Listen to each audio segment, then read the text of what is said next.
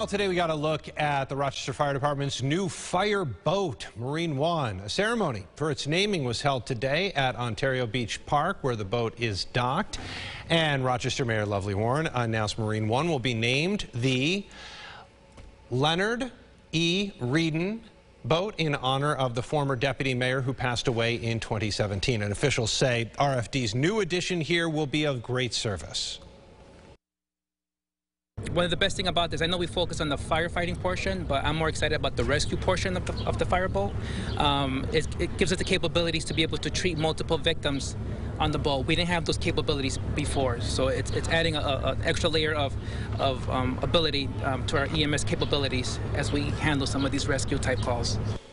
The boat went into service actually in June and has already started responding to service calls.